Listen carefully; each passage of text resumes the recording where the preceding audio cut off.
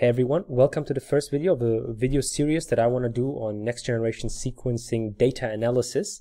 In this video, I'm just going to quickly describe what we are planning to learn and how we'll do it as well. So first off, this is the workflow of how you start to analyze your sequencing data.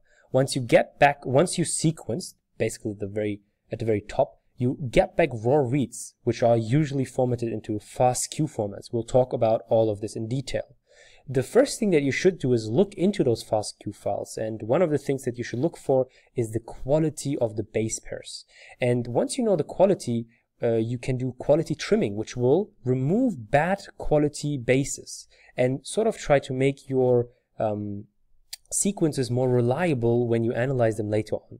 And the most important step afterwards is the alignment or the gene mapping that you do with these sequences. You have a reference genome. Let's say you have sequenced human PBMC, blood samples, and you targeted something very specific. You targeted the gene for T cell receptors, which is what we will mainly be talking about in my videos. But you can apply everything you learn here onto many different fields.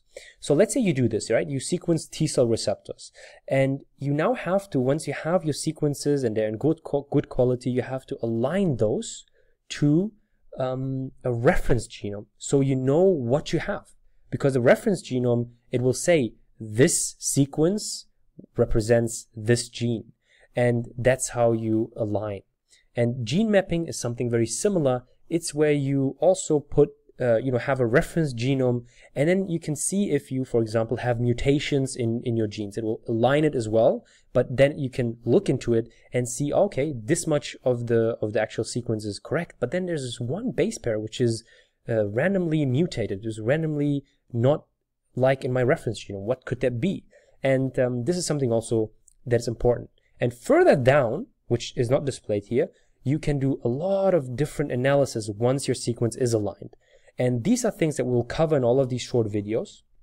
And at nextgenerationsequencinghq.com, you will find a course where you can learn how to do bioinformatical pipeline scripting. So there you learn how to combine everything that you can learn in these small videos, how you can combine them all to write a program, basically, to write a script that will automate all of these processes. So you will have a script that you can run on a folder with, let's say, 100 files of raw sequence data, and it will do all of this for you. And even further down, you can script it so that you will get it as an output. You will get finished graphs, and this will allow you to interpret your results and speed up your data analysis. Because data analysis of, let's say, 1 million reads from just 2 samples, if you do this manually, which is crazy and no one does it, would take you maybe a month.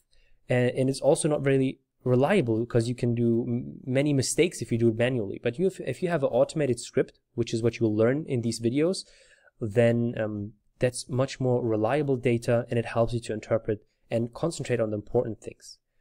So I'm looking forward to reading your comments and interacting as well.